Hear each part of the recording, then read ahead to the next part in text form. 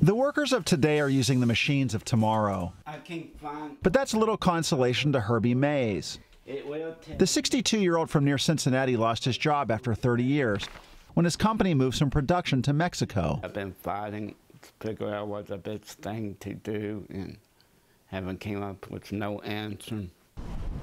Nearby, GE Aviation is looking for workers to man machines that make jet engine parts.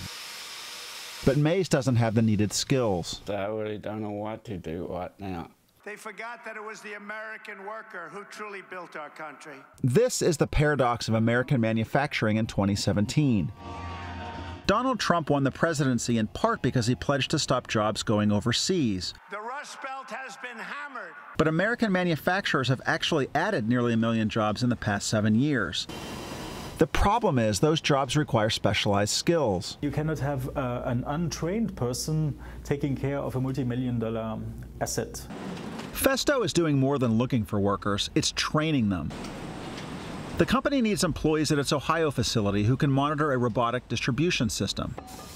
So it launched 2-year college apprenticeship programs, which combine engineering and computer skills. We need the smart, intelligent young students that's coming out of these schools. Students like 18-year-old Jalen Britton. A lot of people say the robotics, they're going to take over the human jobs, but really the robots, they're going to enhance what we're already doing. So if you evolve with the robots that are evolving, we grow with whatever is growing. A.J. Sherman is in the final year of a 4-year apprenticeship at this steel factory in Virginia.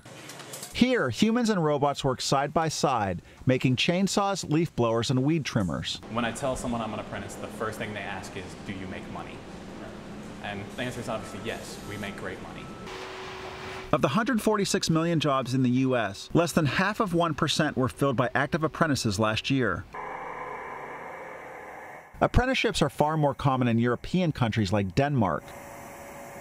Novozymes, which makes enzymes for detergents, says automation has increased employment. We have more jobs altogether in Denmark than we had 15 years ago.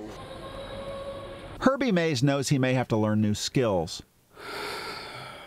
But he also needs work now to supplement his benefits. Mike Householder, Associated Press, Norwood, Ohio.